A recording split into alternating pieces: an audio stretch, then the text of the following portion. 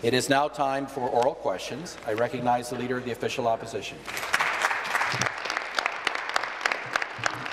Speaker, my first question is to the Premier. Last week, Cabinet appointed a close friend of the Premier's to the role of Commissioner of the Ontario Provincial Police after the job criteria were changed in a way that allowed him to apply. The Premier led the Cabinet decision that resulted in the appointment of his friend. Why didn't the Premier recuse himself? Premier. Through you, Mr. Speaker.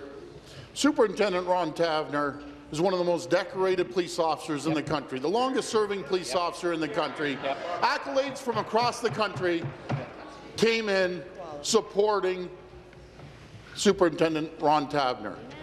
When we talk to OPP officers, police officers around this province, the morale is low, very low.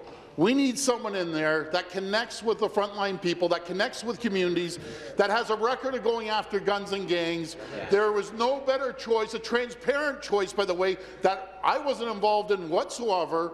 There were 3 people, individual people on a panel that made that decision. I didn't know that decision, Mr. Speaker, until the day it was made. But I appreciate the Leader of the Opposition trying to go after a great police officer, Response. a person that has served this country for 50 years. That's what they do. The clock.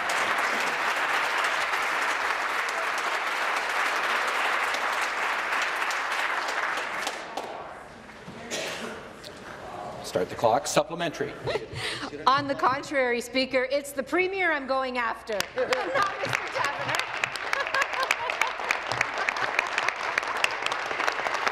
Look, the Premier has stated that he had no role at all in Taverner's appointment, even though he led the Cabinet discussion that resulted in his appointment. So my question then is, when did the Premier learn that Ron Taverner was submitting his name? Premier. Through you, Mr. Speaker, we understand that the opposition, every time it's about the police, they don't like the police. It's very simple. They don't like the police. Let me give you a couple of quotes.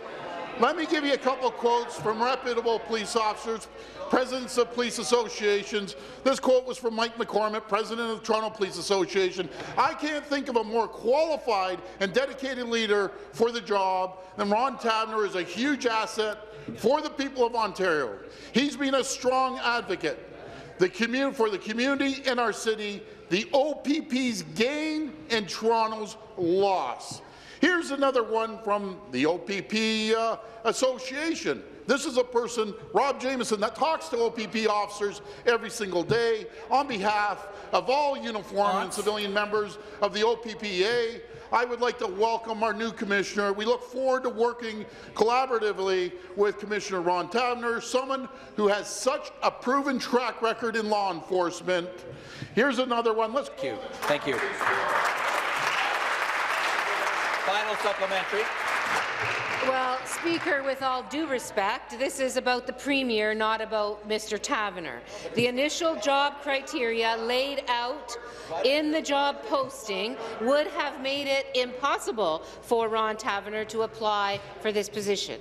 Did the Premier discuss the job criteria with Mr. Taverner or anyone else before the criteria were rewritten on October 22nd? Premier.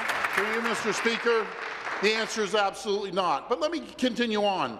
This is Bruce Chapman, President of the Police Association of Ontario. I've known Superintendent Ron Taverner for 30 years plus.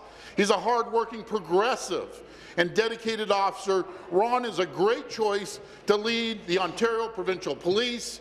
Here is about Ron Taverner from the Chief of Police of Toronto. After serving Toronto Police for more than 50 years, there are few people who will leave behind a legacy so rich in community service as Ron Taverner. I wish him every success as he begins a new chapter with Ontario Provincial Police. The right man. Next question, Leader of the Opposition. Thank you, Speaker. My next question is also for the Premier. The Deputy Minister of Community Safety, Mario Di Tommaso, sat on the Premier's selection committee tasked with finding a new OPP commissioner. He also is a close acquaintance of Ron Taverner's and his former supervisor. Did anyone at any point raise concerns with the Premier about this possible conflict of interest? Premier. It's very clear. I just can't believe we have the Leader of the Opposition trashing a person that has dedicated 50 years of his life, longest-serving police officer, trying to degrade him. This man is a man of integrity. He's a man of honesty. He's going to change the OPP. He's going to make sure the frontline police officers are listened to. He's going to work with the community. He's going to get rid of the guns and gangs in these large cities. You couldn't ask for a better OPP commissioner than Ron Taverner. Stop the clock. Members, please take their seats. Start the clock again. Supplementary. Well, Speaker, there the Premier goes again, calling people names. But I do have a job to do, so throughout a process in which a close friend... Government side, come to order. Start the clock. I apologize to the Leader of the Opposition. A process in which a close friend of the Premier was given a job, another close friend sat on the selection committee, and the job description was rewritten in a way that would allow the Premier's friend to apply. Is the Premier saying that no one at any point flagged any concerns about possible conflicts of interest? Premier. Well, I take great exception what Leader of the NDP are saying. You know, I have thousands of friends, unlike maybe the Leader of the NDP. I know thousands of people that support us. And as for the Deputy Minister, Mario, I don't even know, to be honest, I don't know his last name, so he's not one of my close friends. He's a professional that was hired through the Secretary of Cabinet. And what a great choice the Secretary made. But again, this goes back to reforming the OPP, not going with all the insiders, the brass and everything. This is about making sure, that the OPP have a reputable person at the head of the OPP, someone that can relate to the frontline officers, someone that will relate to communities across this province. Final supplementary. Well, Speaker, I actually believe that the police play a vital role in our province. A vital role. Protecting the public,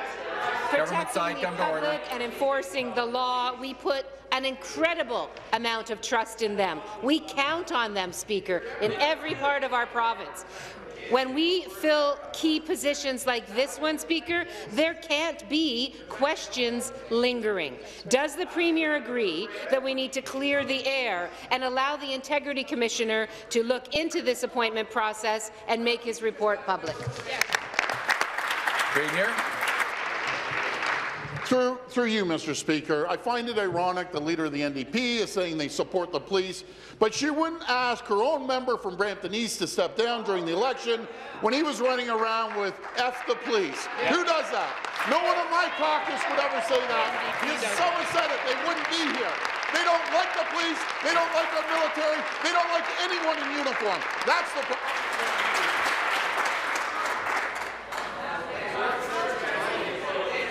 Stop the clock.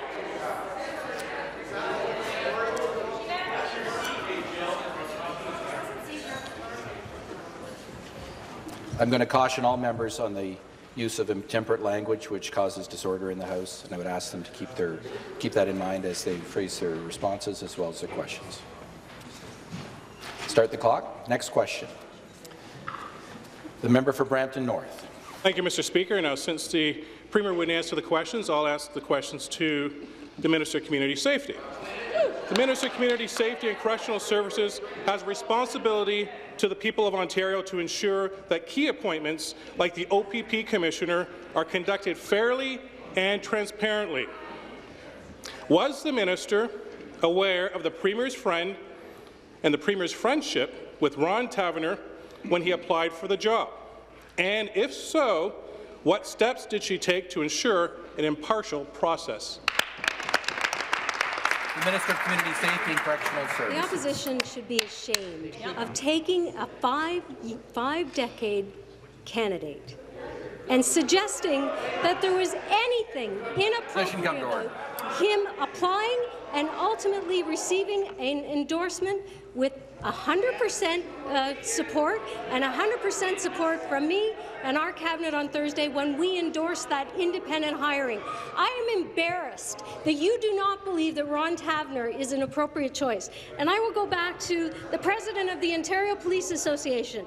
On behalf of the uniformed and civilian members of the OPPA, I would like to welcome our new commissioner. It is very unfortunate that the NDP don't have the same integrity to thank him for serving.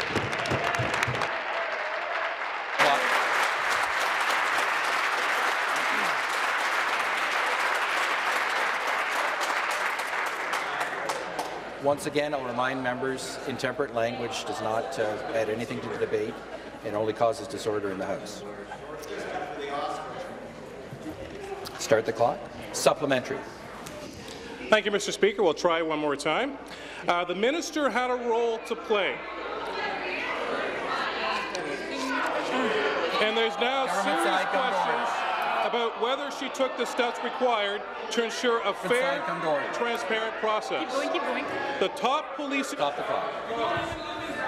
Government side, come to order. I can't hear the member for Brampton North. Start the clock. I apologize to the member for Brampton North. Thank you, Mr. Speaker. I'll start again. To the minister. The minister had a role to play, and there's now serious questions about whether she took the steps required to ensure a fair and transparent process. The top policing job in the province has gone to a close personal friend of the Premier. The Premier did not recuse himself. Did the minister at any point, raise concerns about the Premier's obvious conflict of interest, and if not, why not? Minister. Speaker, allow me to share some of the facts of this story. First, Independent Hiring Commission, 100% endorsed Ron Taverner. Then, we moved from there to a cabinet, 100% endorsement of Ron Taverner as the OPP Commissioner. And I must remind you that Bruce Chapman, the President of the Police Association, I've known Superintendent Ron Taverner for 30-plus years. He's a hard-working, progressive, and dedicated officer. I do not understand why the NDP refused to endorse what everyone else sees, a quality candidate that is going to serve the province of Ontario well as the OPP Commissioner. I'm proud to endorse Ron Taverner. I'm disappointed that you don't understand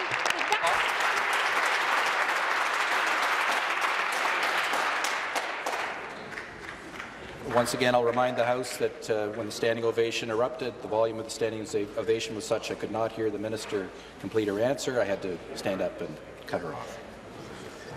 Start the clock. Next question, the member for Mississauga Centre. Thank you, Mr. Speaker. My question is for the Minister for Consumer Services. Yesterday, the Minister, in cooperation with the Minister of Housing and Rural Affairs, to make sure that the sales of excess buildings, I know that a great number of members are come the vacant buildings should be put to a better use. Of nearly $10 million every year. This is a staggering sum, and it is all to just maintain properties that are of no use to the people of Ontario. We are not using these properties, and we are not benefiting from the services they could provide. This money is being wasted on snow removal, grass cutting, and structural maintenance. Mr. Speaker, can the minister inform this House of how he intends to deal with these properties and get this money back into productive use for the people of Ontario? Good question. Minister of Government and Consumer Services. Thank you, Mr. Speaker, and I'd like to thank my colleague from Mississauga Centre for her question. Ontario currently has hundreds of vacant surplus properties across our great province, costing the government and taxpayers millions of dollars a year to maintain. Yesterday, we announced a more efficient process for selling surplus government properties. The improved plan will reduce red tape, create more affordable housing and long-term care spaces, and put more money in people's pockets. We announced a process to accelerate the disposition of 243 properties. Properties are currently sitting empty and unused, while taxpayers fund snow removal, grass cutting, and regular maintenance. We've streamlined the process that will remove an estimated 150 days of administrative time, generate between $105 and $135 million in revenue after 4 years, and save the government an estimated $9.6 million in liabilities a year. Good idea. Simply put, Mr. Speaker, we are taking a sensible approach. Response. We are implementing a more efficient process to put surplus properties into productive use and more money into programs and services for the people of Ontario. Hear, hear. Thank you. Supplementary. Monsieur le Président. Mr. Speaker, I wish to thank the Minister for his answer. I wish to thank him again, as well as the Housing Minister, for the work they do in this file to make sure that Ontario is on a great fiscal footing. Properties are costing Ontarians millions of dollars every year, while offering no benefit to them or their communities. I would like to know what benefit taxpayers can expect to see from the selling off of these properties. What process will be used to ensure their value is maximized for local communities? And more importantly, Mr. Speaker, how can we ensure these properties are finally sold in a quick, responsible manner, rather than being left on the province's books for another 10 or 15 years? Minister. Thank you, Mr. Speaker. A good answer. My colleague asked a very important question, one that has been at the heart of how we are addressing the issue of surplus properties. We need to ensure that these properties are put to the best use of taxpayer dollars. That is why we are implementing prudent reforms and removing unnecessary red tape. By removing unnecessary red tape, we can remove an estimated 150 days of administrative time. This will put properties on the market in a shorter time frame, and by putting them into productive use, help local economies and create jobs. I'm also happy to report that our plan will also support Ontario's most vulnerable. We'll be identifying properties within the portfolio that can be repurposed for affordable housing and long-term care spaces. I'll be working with my colleagues, the Minister of Municipal Affairs and Housing and Minister of Health and Long-Term Care, to pinpoint surplus properties that can help our most vulnerable. Mr. Speaker, our plan is about working harder, smarter and more efficiently so we can reduce costs, generate much-needed revenue and make life better for the people of Ontario. Ontario's #1 real estate agent. Thank you. The member for Essex. Thank you very much, Speaker. My question is to the Premier. Speaker, former OPP Commissioner Chris Lewis is a decorated police veteran who served the OPP and our province for 36 years. As the Premier knows, Lewis has questioned the wisdom of the Premier's appointment of the new OPP Commissioner, calling it, quote, a travesty. Yesterday, Speaker, the Premier responded by questioning the integrity of this decorated former Commissioner. Will he take the opportunity to apologize to former Commissioner Lewis today? Members, take your seats. Premier. Through you, Mr. Speaker. You know, again, I find this very ironic. Yeah. And the Commissioner, Chris Lewis, I'll tell you, lost a lot of respect from police officers right across this province with his comments. And he keeps throwing rocks in a glass house.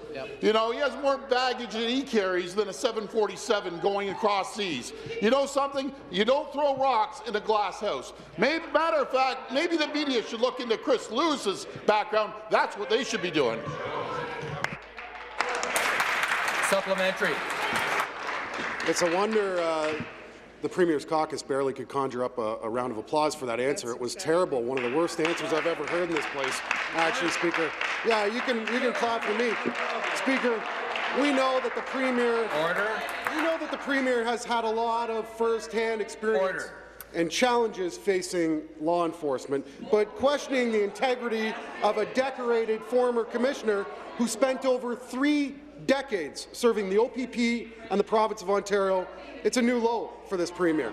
Will the Premier show a little respect for this dedicated police service person and former commissioner and use this opportunity to do the right thing, show some respect for our forces, stand up and apologize to former Commissioner Lewis?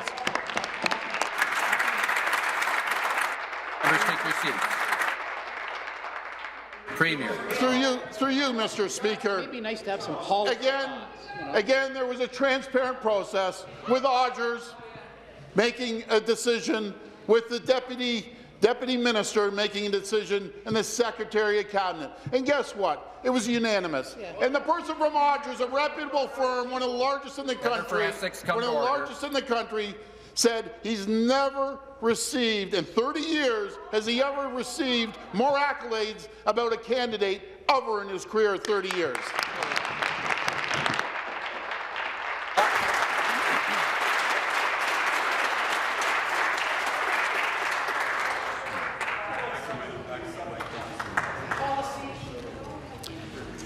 Start the clock. Next question, the member for Flamborough-Glanbrook. Mr. Speaker, my question is for the Minister of Energy, Northern Development and Mines. Yesterday, our Government for the People voted to pass third reading of Bill 34, the Green Energy Repeal Act. The Green Energy Act paved the way for the signing of horrible contracts that lined the pockets of insiders. No family should ever have to choose between heating and eating, and yet this is exactly the burden the last government put on our families. I was proud to stand with our government in cancelling the Green Energy Act, one of the worst bills in Ontario's history. For a decade and a half, we had to suffer the impacts of failed policies by the governments of Dalton McGuinty and the member from Don Valley West. Mr. Speaker, can the minister elaborate on why the Green Energy Act contracts were bad deals that took away the decision-making authority of municipalities? Great question. Minister of Energy, Northern Development and Mines, and Minister of Indigenous Affairs. Thank you, Mr. Speaker. I want to thank the member from Flamborough-Glanbrook for her important question. As I've said in this place before, the only thing green about the Green Energy Act was the green that lined the pockets of Liberal insiders, as these projects cost ratepayers, folks who pay their bills every month for energy in Ontario. But in keeping with quotable quotes, let's take a look at a few here. Laurie Goldstein from the Toronto Sun said that, quote, the Liberals called their Green Energy Act fair. It was certainly fair to wind power developers who received absurdly generous government subsidies to produce wind power. Rex Murphy, Mr. Speaker, quote, Ontario's Green Energy Act was a horror for business, a gross invasion of municipal authority, and sent successive auditor generals to whatever is the chartered accountant's version of a hospice centre. Mr. Speaker, our government was elected to raise Ontario up from the energy policy sinkhole we found ourselves in. We cancelled those 758 renewable energy contracts, and now we're going to march forward, repeal this act, and lower hydro rates for the Stop the clock. Stop the clock.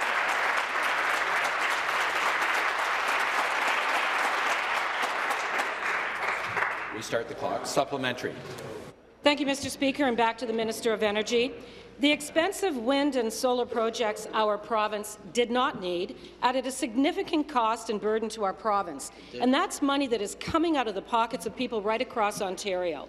A 2015 Auditor General report found that ratepayers paid $37 billion more than the market price for electricity between 2006 and 2014, and would overpay another $133 billion by 2032. Over the years, the Liberals spent billions of taxpayer dollars to fund projects that simply weren't needed. These purchases were fueled by an ideology that favoured expensive, unreliable forms of renewable energy supplied by Liberal insiders.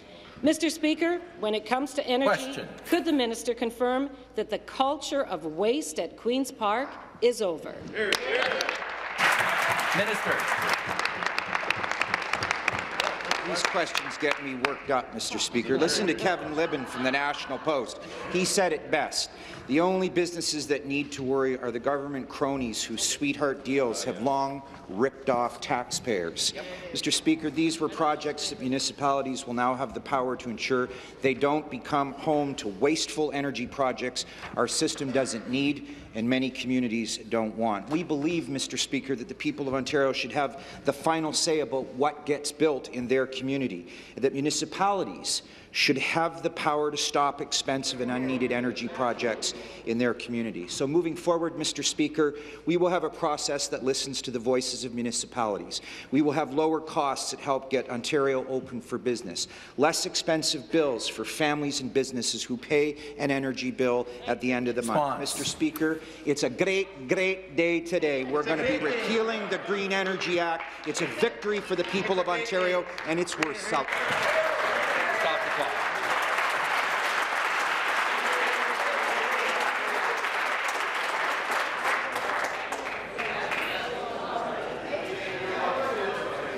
Order.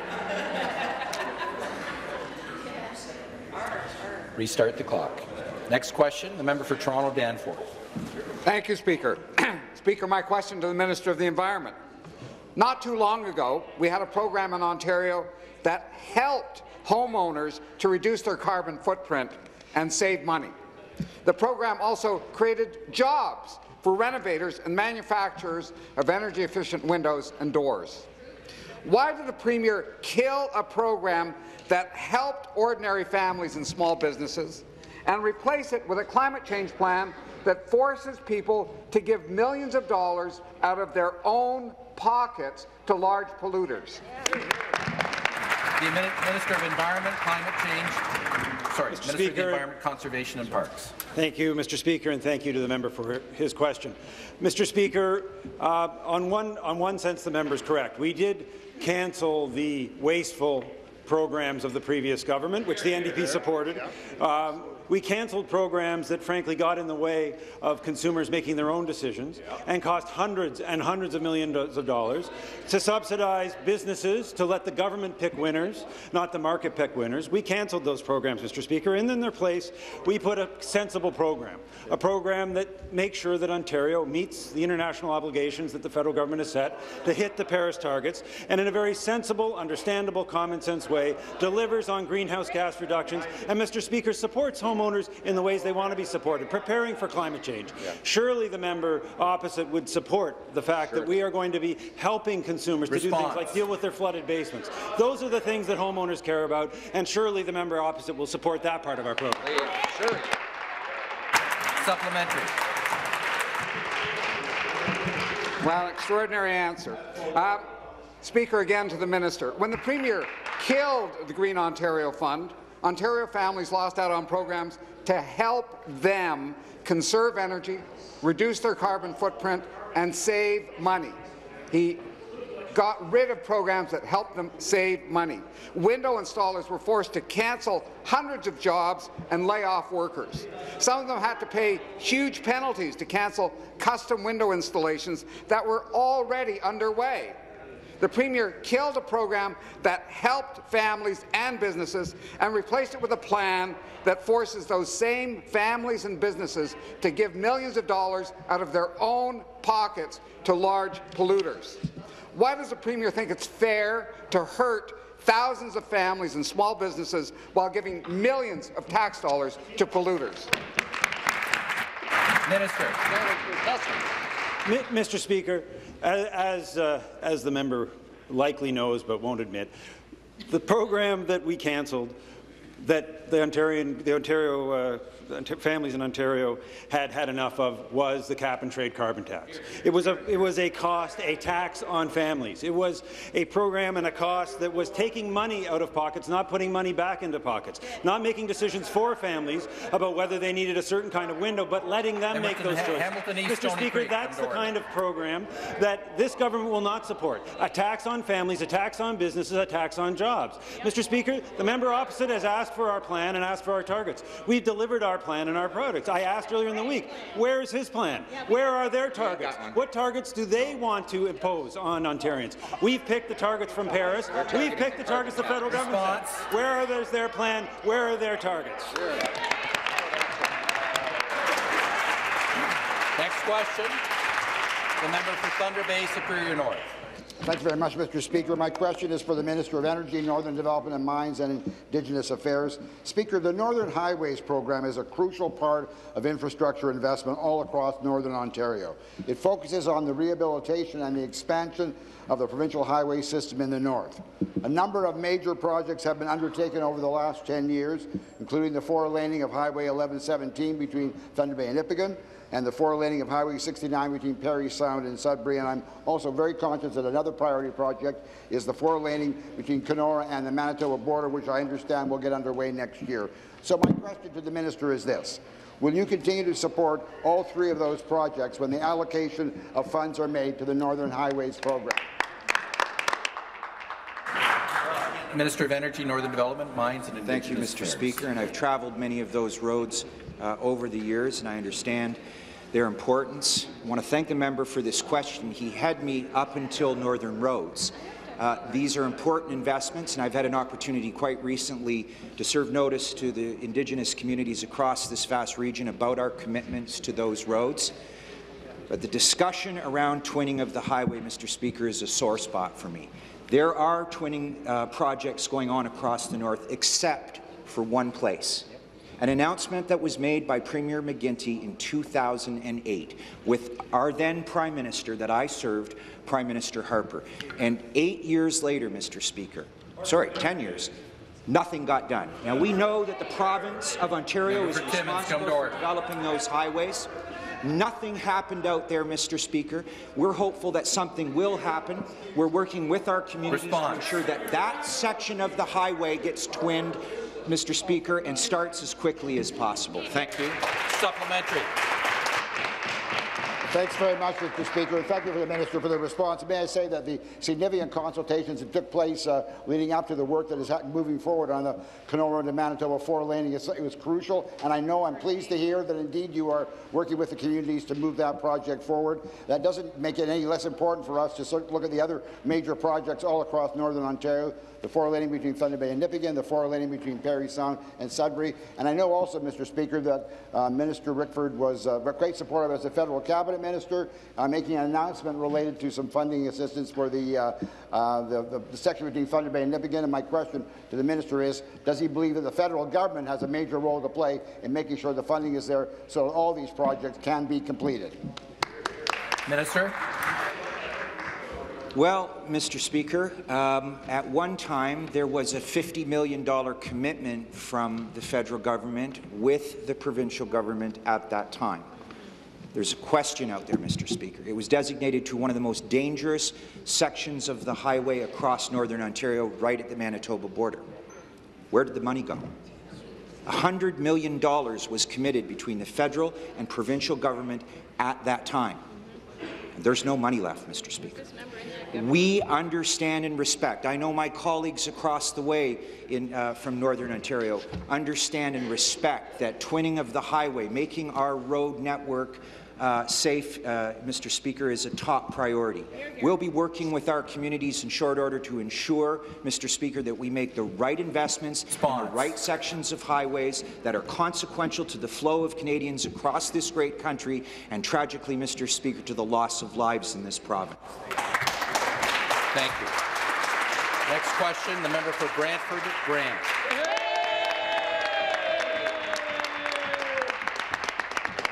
Thank you, Mr. Speaker. My question is for the Minister of Agriculture, Food and Rural Affairs. Health Canada, as part of its healthy eating strategy, has proposed revisions to Canada's food guide and is proposing mandatory front-of-package labelling for foods high in sugars, sodium and saturated fat. And while our government fully supports improving public health outcomes, it seems that the federal proposal would include things like dairy products. At a time when some of those in the agri-food industry are being hit hard by the new USMCA deal, the federal government, without adequate consultation with the sector, is implementing changes that include numerous consequences, like burdensome costs associated with the implementation of new labelling requirements. Can the minister please provide more details on these burdensome changes? Good question. Agriculture, Food and Rural Affairs. Well, thank you very much, Mr. Speaker, and to the member from Brantford-Brant for the question and his leadership on this important issue. Our government and Ontario food presses are supportive. Give them an applause. Our government and the Ontario food presses are supportive of efforts to help Canadians make healthy food choices. However, the proposed front-of-pack labelling requirements will be costly with little proven benefits to the health outcomes in some areas. An example of unintended consequences is the change in that some foods that may have more nutritional value, such as some cheeses and ground beef, now may require a front-of-package label for high fat content, while other foods that might have less nutritional value, for instance a diet soda, would not require a front-of-package label. Mr. Speaker, we support our farmers and we're concerned with the proposal to put warning labels on products that are 100% juice, real juice. Our government is committed to lowering business costs and removing unnecessary. Thank you. Thank you. Supplementary. Thank you, Mr. Speaker, and thank you to the minister for his answer. Dairy farmers in my riding are particularly concerned with these proposed changes as they are facing real challenges in their industry already with the new USMCA deal and now with new labelling requirements and new recommendations for protein intake. Any new food guide should continue to acknowledge that milk and dairy products are important in promoting healthy eating for Canadians.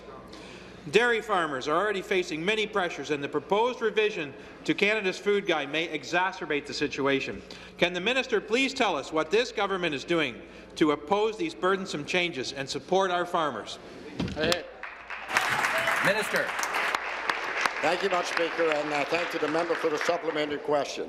With the new USMCA, dairy farmers are already facing many pressures. The dairy farmers of Ontario are concerned that the proposed changes could send a mixed message to Canadians about the value of consuming a variety of proteins. The proposed changes to the front-of-package labelling for cheeses or other milk products, such as yogurts, may also negatively impact our dairy farmers and producers with new burdensome costs and regulations. That's why both myself and the Minister of Economic Development, Job Creation and Trade have written a letter to the Federal Minister of Health, asking the federal government to re-examine the implementations of these amendments to ensure consumers have appropriate and balanced information in a manner that does not contradict science, add undue cost to businesses, and negatively impact competitiveness. Our government looks forward to working with the agri-food sector and the federal government on this matter. Thank you very much for the question. Thank you. Next question, the member for Toronto Centre. Thank you, Speaker. My question is for the Minister of Municipal Affairs and Housing. Speaker, yesterday, the government announced the sale of 243 government properties at a shockingly low price of between $105 and $135 million. This is a rock-bottom fire sale price, Speaker. What regulations will the government put in place to ensure that the funds from publicly owned lands sold for rock-bottom prices to developers will be used for affordable housing? The Minister of Municipal Affairs and Housing. Well, thanks very much, Speaker, and through you to the honourable member. I was proud, Speaker, quite frankly, to be asked by the Minister of Government Consumer Services to be at his announcement yesterday. I made it very clear, my message to not-for-profit housing providers, to municipalities, to stakeholders interested in using some of these properties for affordable housing, that our door was open. We look forward to working collaboratively with anyone that sees an opportunity to use one of these properties for an affordable housing use. And I have to say to the honourable member, the Minister of Health and Long-Term Care was also mentioned, because we believe on this side of the House that issues around affordable housing and future long-term care beds are extremely important. So if there is an organization, group, municipality that wants to sit down with the government and create that opportunity, we're going to be there for them. Supplementary. Speaker, again to the Minister of Municipal Affairs and Housing. Our province is in the midst of an affordable housing crisis, and this government has decided to ignore evidence and deregulate rent for new units and new buildings in Ontario. Will the minister inform the House why, as more and more people are struggling to pay their rent, this government has taken rent control off the table? Minister. Well, again, Speaker, we'll jump from our announcement yesterday to the fall economic statement. In the fall economic statement, our government for the people made a decision on that rent control exemption. We wanted to send a very direct message that we want to create more housing. I've said, quite frankly, in response to members from the opposite side, I don't want to disparage our members on the other side. They're awesome over there. I want to say to the members of the official opposition, supply is a very big problem. We have a crisis situation in the Greater Toronto and Hamilton area, and we want to signal to our stakeholders that we want to work with them. Again, I want to challenge this member, and I want to challenge all the New Democrat caucus to go onto our website, ontario.ca/housing supply. I want you to have a round table. I want you to give us some suggestions on how to increase housing supply. We want you to be part of the solution. You keep indicating you're going to continue to.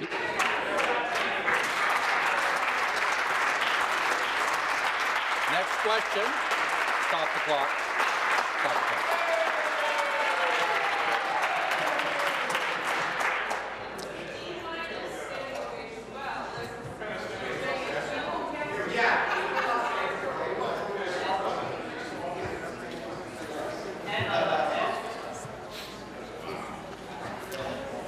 Start the clock. Next question, the member for King Vaughan.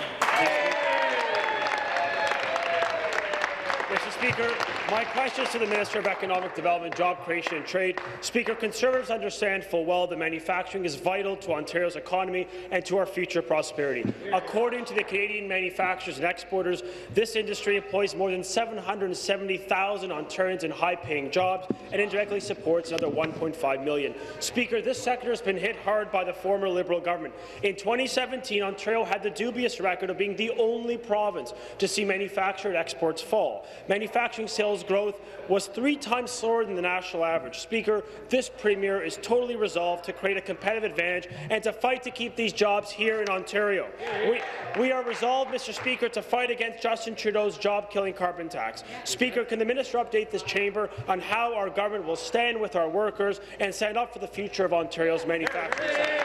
Minister of Economic Development, Job Creation and Trade. Speaker, that's a great question from the member from King Vaughan, and it's great to have his parents here for the question today, too. Clearly, he comes from good stock. Speaker, this fall we've taken remarkable strides to make Ontario open for business after 15 years of increased taxes, increased costs, increased red tape in Ontario. Bill 47, which we passed earlier this month, is going to make it easier to get more Ontarians into the trades. That's how we're going to deal with closing the skills gap, Speaker, by improving the rate of capital cost depreciation, which the Finance Minister announced in the fall economic statement a couple of weeks ago, prompting the federal government, I might add, to follow Ontario's lead. We're making it easier for businesses to invest in new technologies and stay competitive. But, Speaker, by no means is our job complete here in Ontario. You don't roll back 15 years of damaging, job-killing Liberal policies in 6 months. We've got more to do, and we'll have more to say in the supplementary. Supplementary.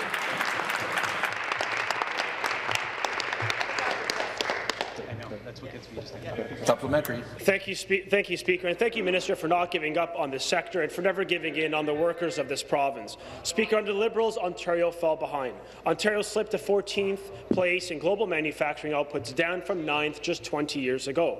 Yesterday, I was privileged to join the Parliamentary Secretary and the member from Aurora Oak Ridge's Richmond Hill. We met with manufacturing leaders from the CME. Our message to these job creators was clear. This government will cut your taxes and your hydro rates. We will reduce your regulations and red tape. We will invest in a skilled labour market. We will open new markets for our job creators, and we will never turn our backs on traditional and advanced manufacturing in this province. With the recent release of our fall economic statement, could the minister outline how we will support the rebirth of Ontario's manufacturing sector? Minister. Speaker, thanks again for the question from the member for King Vaughan. I want the House to know that I take the federal minister's challenge from the fall economic statement seriously. We have to reduce red tape by 25%, and we're committed to reducing red tape by 25% by 2022. Now, I know members opposite have said there isn't 25% of red tape or over-regulation that you can cut in Ontario, but we have heard from industry that you certainly can. Speaker, Ontario has over 380,000 regulations, a lot of duplication. British Columbia only has 169,000, and British Columbia seems like a pretty nice place to live, Speaker, and a nice place to invest. If you can get by with 55% fewer regulations than Ontario, I know that we can cut 25% of our regulations here in Ontario. Now, I know the members opposite, the members of the NDP, the members of the Liberal government, they like bigger government. But we believe in getting government out of the way so we can create new growth, new jobs, new industry here in Ontario. Stop the clock.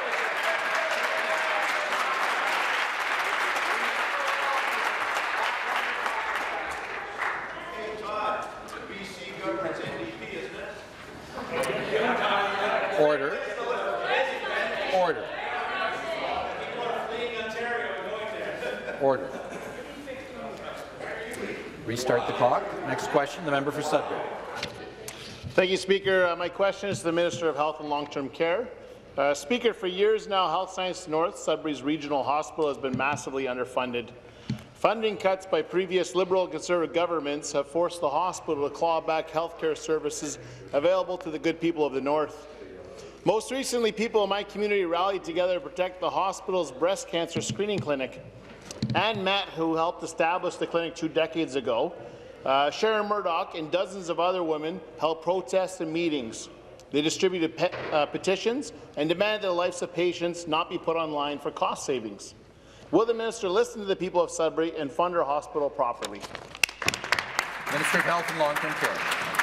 Well, I thank the member very much for the question, and in fact, I'm sure, as you are aware, Health Sciences North is facing financial problems, including an $11 million deficit in 2017-18. They have been working very hard with the LHINs, however, to deal with some of those financial concerns, and we are committed to working with them and with the LHIN to making sure that they can come back to financial health. But with respect to the breast screening assessment service, I think it's important to mention that it is not closing. The LHIN has been working closely with Health Sciences North to help the hospital ensure that mammograms, diagnostic imaging services, biopsies, and navigation will all be continuing uninterrupted as they are working through their financial difficulties. Supplementary. Thank you, Speaker, and thank you to the Minister for her answer. I'm well aware of the budget. The budget is there because of years and years of Conservative and Liberal cuts.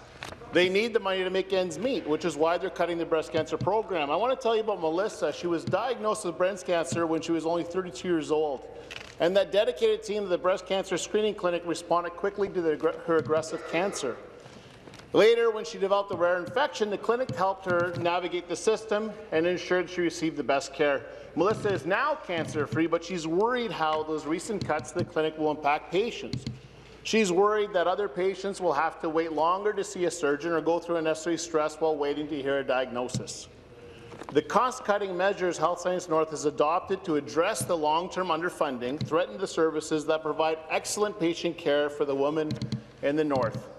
Will the minister invest in our hospital and protect this life-saving program? Thank you. Minister. Thank you, Mr. Speaker. And through you, I would like to just correct some of the facts that have been stated by the member on the other side in the official opposition. The breast screening program is not closing. It is continuing uninterrupted because there has been careful work that is being done between Health Sciences North, the LHIN, and the Ministry. We recognize that these services need to continue as they work through their financial difficulties. But that does not mean restricting patient care. For Ottawa Centre, what we want to do and what we were elected to do is bring more money into frontline care.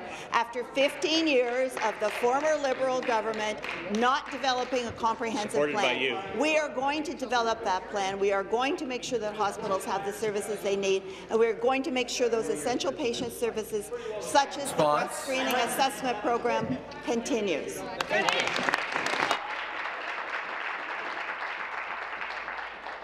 Next question, the member for Mississauga-Malton. Thank you, Mr. Speaker. Mr. Speaker, my question is also for the Minister of Energy, Northern Development and Mines. By the way, Will, I miss you here. I know the Honourable Minister has been working tirelessly since day one. From the beginning, our government for the people is committed to make energy more affordable in this province. And we know that Ontario families have been hurt by the bad energy policy decision of the previous government. This is why our government is working hard to provide relief to families and businesses across our province. Mr. Speaker, I know the minister spoke at the Toronto Region Board of Trade last week. Can the minister please tell the member of this House about his remarks last week and how this government is restoring affordability for job creators in this House, in this province? The Minister for Energy, Northern Development and Mines and Indigenous Affairs. What a great question, Mr. Speaker, and I want to thank the member for Mississauga-Malton for that question and for the great work he does for his constituents. An outstanding colleague. And I also want to thank the Toronto Region Board of Trade for having me speak at their Power Breakfast. It was themed Restoring Ontario's Energy Advantage. We discussed and reflected on a province that led this country at one point, Mr. Speaker. Manufacturing jobs were here. Miners and foresters were hard at work in Northern Ontario, Mr. Speaker. But slowly, surely, then almost declivitously, it went away. Why, Mr. Speaker? Because we didn't have that energy advantage. Because the NDP and the Liberals got together, Mr. Speaker, and made it a whole lot less affordable for those manufacturers, for those mining operations, and for those foresters to do their work and contribute to our economy, Mr. Speaker. There was a time when Ontario led, Mr. Speaker. We're looking for that Ontario's energy advantage, and we're going to get there, Mr. Speaker. Supplementary. Thank you, Mr. Speaker, and thank you, Minister. I'd like to thank Minister for taking action that's helping my constituents of Mississauga-Malton, and not only them, but everyone in Ontario, keeping more money in their pockets. Mr. Speaker, our government has been working hard to make sure that we create an environment that encourages business to grow and create good-paying jobs. I know that restoring Ontario's energy advantage is a crucial part of protecting jobs and growth in this province. Mr. Speaker, can the minister tell the members of this House more about how our government has been taking action to protect and create good-paying jobs in Ontario? Thank you, Mr. Speaker. Minister. Mr. Speaker, what we're doing is protecting that skilled workforce, particularly in the nuclear sector, Mr. Speaker, that contributes so significantly to Ontario's electric supply, 60% coming from our nuclear assets. Now, we've been talking about process today, Mr. Speaker. Let's just walk through a process that may have occurred on June 7th. Had the NDP been elected, Mr. Speaker, 7,500 high-paid workers in the nuclear sector cut loose, Mr. Speaker. Imagine the chaos that would have ensued with massive unemployment in the Durham region, particularly in Pickering, Mr. Speaker, and how many homes and businesses would be without electricity. Mr. Speaker, that's why we wasted no time working towards repealing the Green Energy Act, cancelling wasteful contracts that communities didn't want and the grid didn't meet.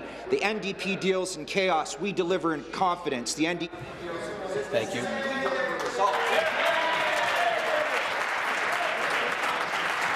Stop the clock.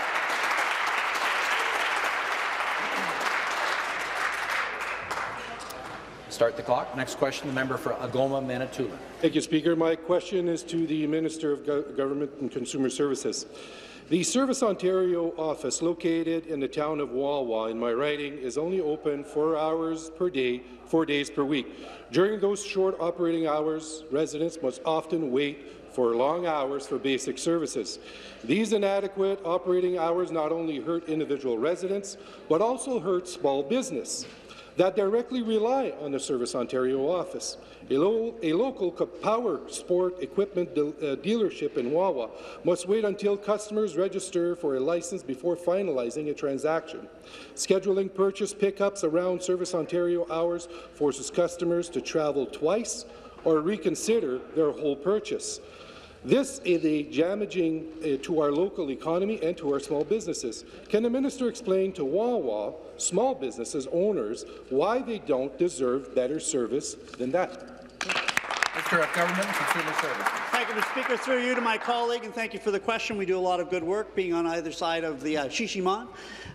It's always our best intent that we want to have those services out there for the community when they want them. Service Ontario is a very valued contributor to all of our communities across Ontario. Certainly there are some challenges there, but we're working through that. As you're well aware, I've only been in the role for about 3 weeks, but I've had a briefing already. I've met with some of the service providers directly, and we are looking to do that. We want to ensure that we restore accountability and trust across government for the people of Ontario. We want to make life more affordable. We want to make consistent and good services, and I'm happy to work with you to see what we can do to do that. Thank you. Supplementary.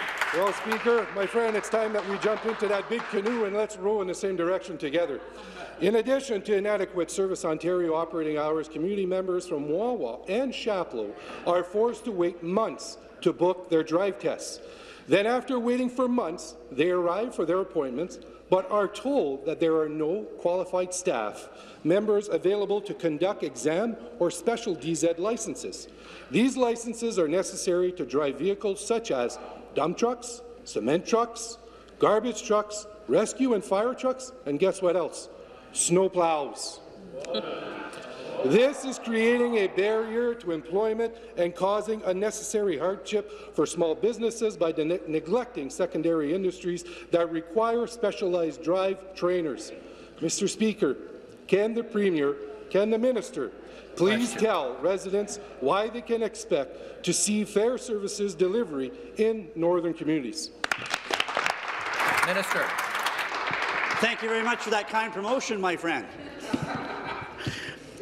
This is an excellent way to, and an excellent reason why we need to modernize our public services in a way that puts reliability and taxpayers at the centre of everything we do and put structures in place that create a culture of efficiency. We're doing a line-by-line review. We're going to modernize services and better utilize digital and shared service models so we provide better services for all Ontarians. Through finding more cost-efficient ways of administering government, by ensuring government funding is directed to those that require it most, and finally, by maximizing the value of government assets and putting them to their most productive use.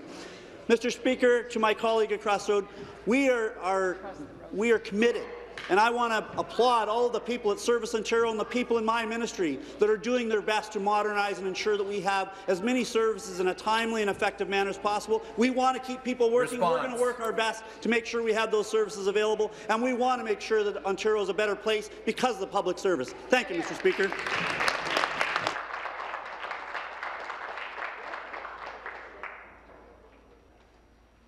Next question, the member for Peterborough-Kawartha.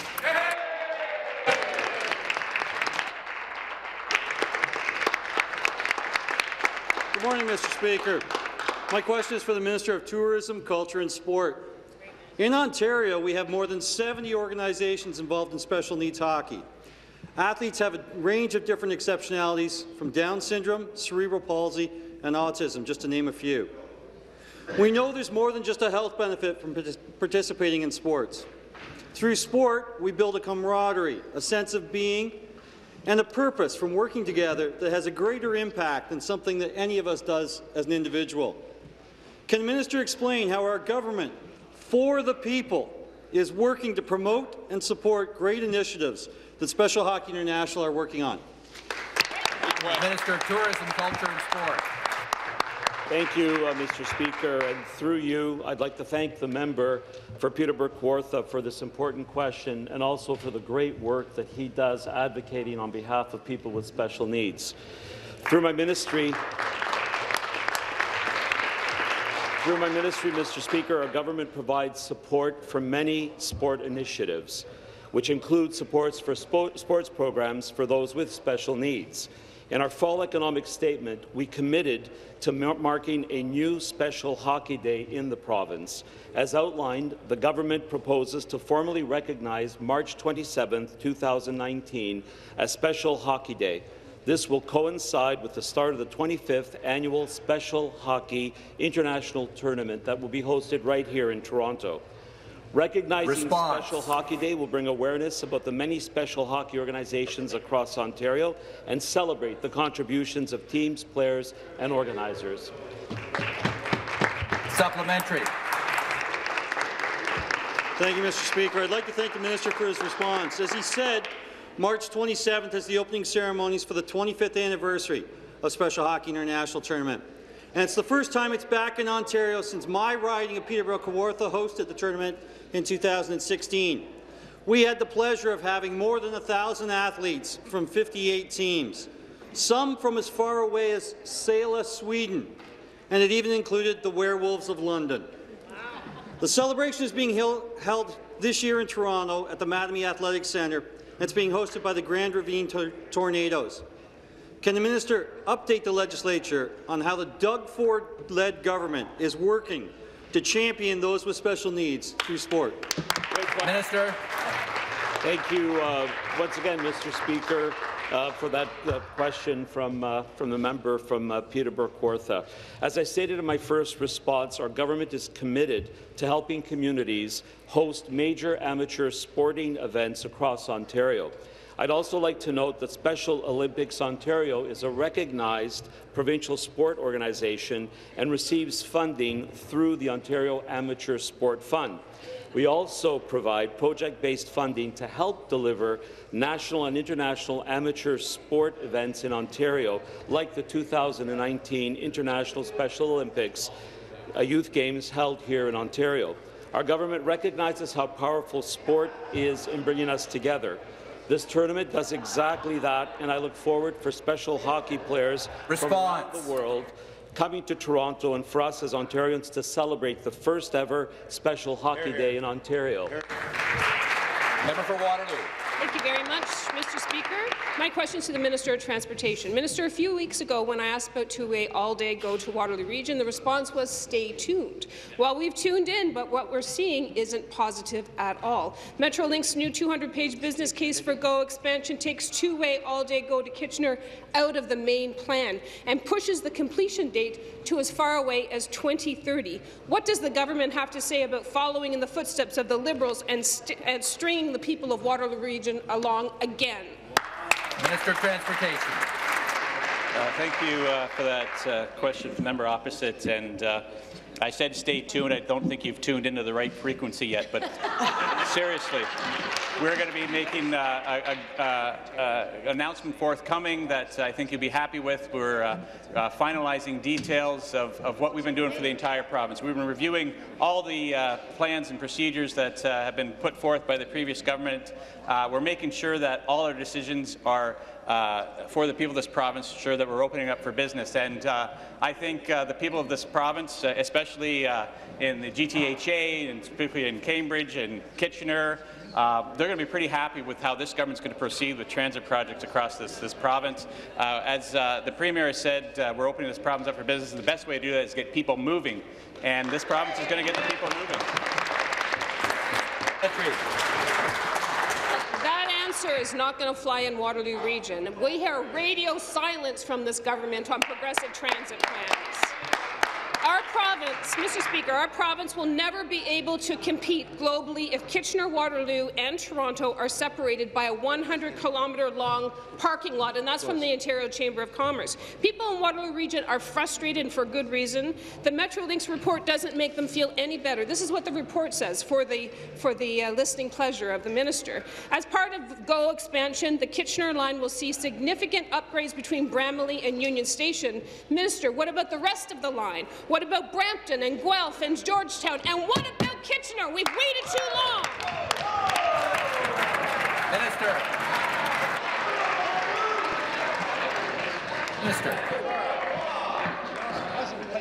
Minister. Thank you, Speaker. And again, through you to the member opposite, you know, I've been working with members in my caucus. They've come forward with ideas on improving GO service between Kitchener and Toronto. And you know, I wish you'd come over and have that conversation with me and have that discussion instead of asking and yelling and screaming in the House. It's better to sit down at the table and have a discussion to ensure that we can make what's best for this province. So I invite you to come over and have a discussion with order.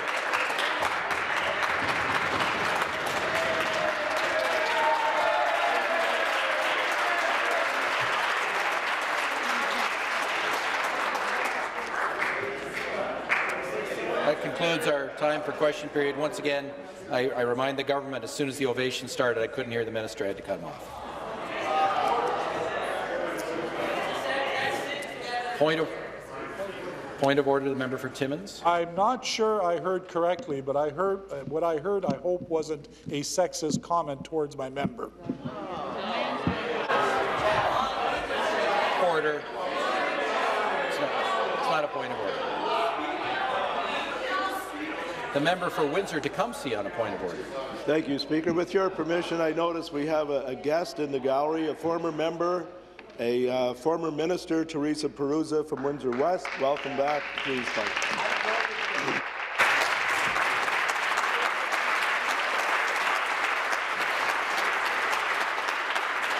And I too wanted to welcome the former member representing Windsor West in the 40th Parliament. Welcome back to Queen's Park. Beg to inform the House that the following document has been tabled, the 2018 Annual Report from the Office of the Auditor General of Ontario. We now have a deferred vote on a motion for closure. On the motion for third reading of Bill 32, call in the members. This is a 5-minute bell.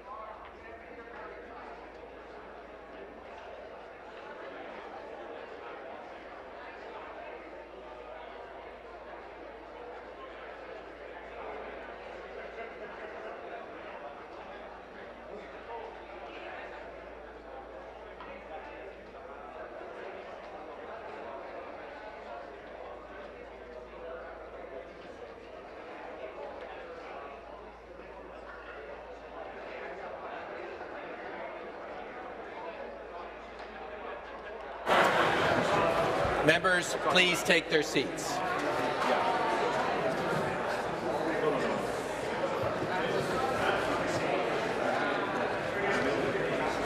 Would the members please take their seats?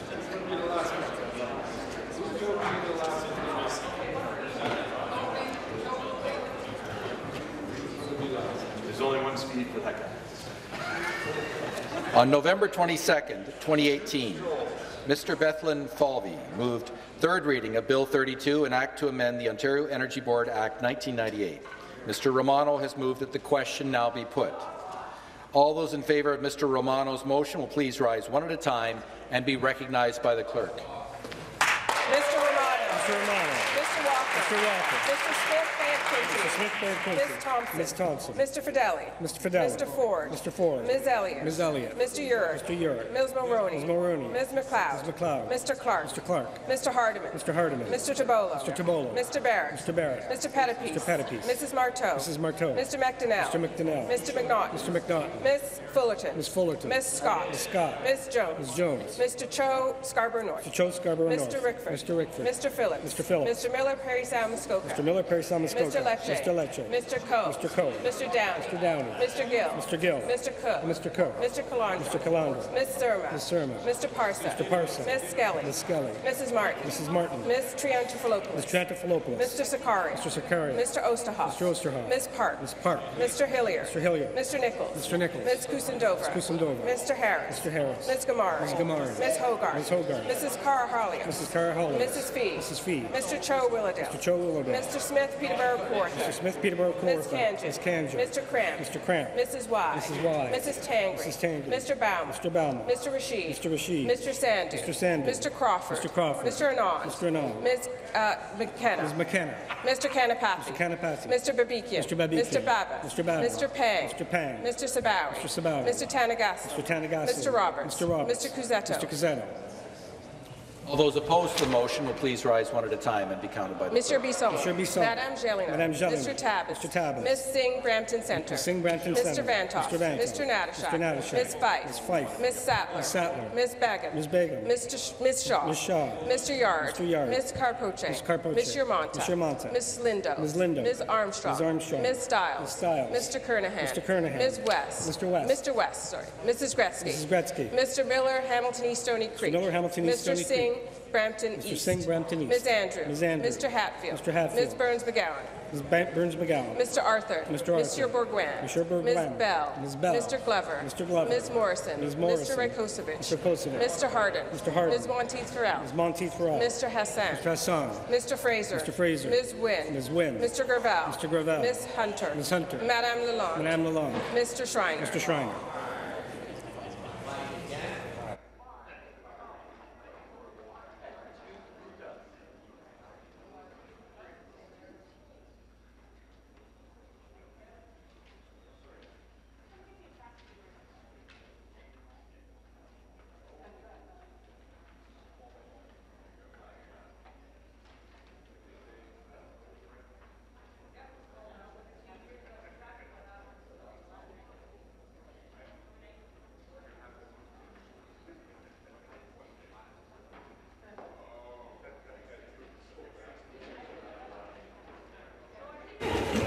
The ayes are 67, the nays are 39. The ayes being 67, the nays being 39, I declare the motion carried. Mr. Bethlen Falvey has moved third reading of Bill 32, an act to amend the Ontario Energy Board Act 1998. Is it the pleasure of the House that the motion carry? Votes and noes. All those in favour of the motion will please say aye. All those opposed will please say nay. In my opinion, the ayes have it. Call in the members. This will be a 10-minute bell.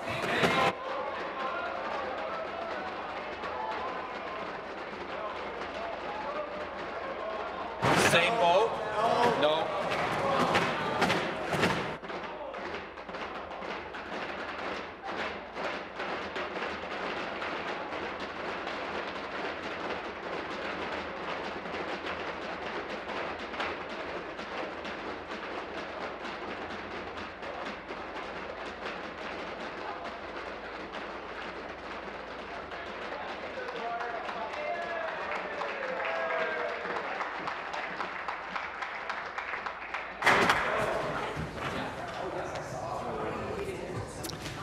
Mr. Bethlen Falvey has moved third reading of Bill 32, an act to amend the Ontario Energy Board Act 1998.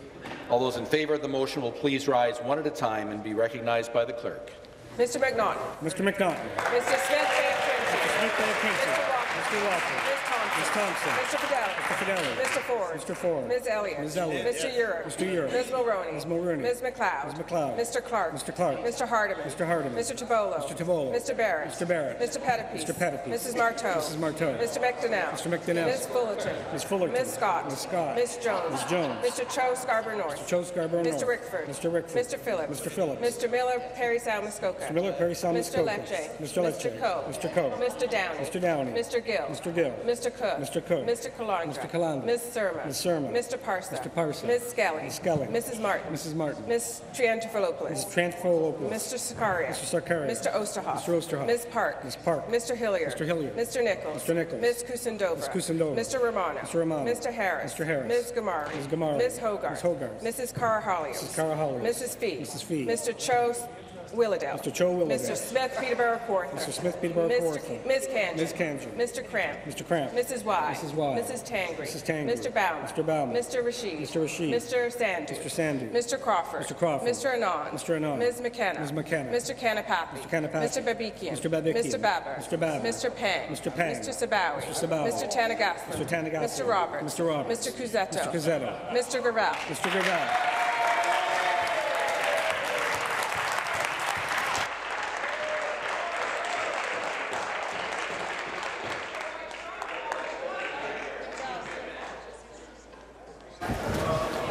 All those opposed to the motion will please rise. Mr. Tabuns. Mr. Tabuns. Madam Jelen. Madam Jelen. Ms. Singh Brampton Centre. Ms. Singh Brampton Centre. Mr. Vantoff. Mr. Vantoff. Mr. Bisson. Mr. Bisson. Mr. Dadashaw. Mr. Dadashaw. Ms. Fife. Ms. Fife. Ms. Sattler. Ms. Sattler. Ms. Begum. Ms. Begum. Ms. Shaw. Ms. Shaw. Mr. Yard. Mr. Yard. Ms. Carpoche. Ms. Carpoche. Ms. Yermonta. Ms. Yermonta. Ms. Lindo. Ms. Lindo. Ms. Armstrong. Ms. Armstrong. Ms. Stiles. Ms. Stiles. Mr. Kernahan. Mr. Kernahan. Mr. West. Mr. West. Mrs. Gretzky. Mrs. Gretzky. Mr. Miller, Hamilton East, Stony Creek. Miller, Hamilton East, Mr. Stony Singh, Creek. Brampton East. Mr. Singh Brampton East. Miss Andrews. Ms. Andrews. Mr. Hatfield. Mr. Hatfield. Ms. Burns McGowan. Ms. Burns McGowan. Mr. Arthur. Mr. Arthur. Mr. Bourgouin. Mr. Bourgouin. Mr. Bell. Mr. Ms. Bell. Bell. Ms. Bell. Mr. Glover. Mr. Glover. Ms. Morrison. Ms. Morrison. Mr. Rakosovic. Mr. Rakosovic. Mr. Hardin. Mr. Hardin. Ms. Monteith Farrell. Ms. Monteith Mr. Farrell. Hassan. Mr. Hassan. Mr. Fraser. Mr. Fraser. Ms. Wynne. Ms. Wynne. Ms. Hunter. Ms. Hunter. Mr. Schreiner. Mr. Schreiner.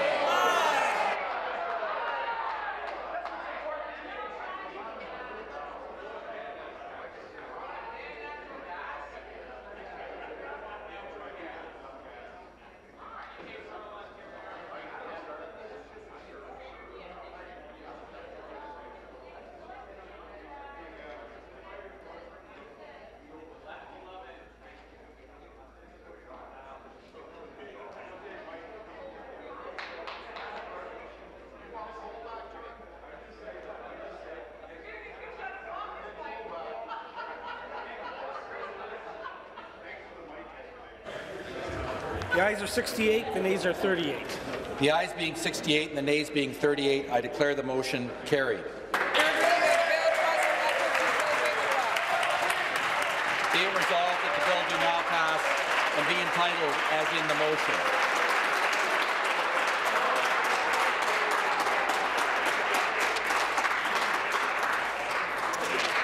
This House stands in recess until 3 p.m.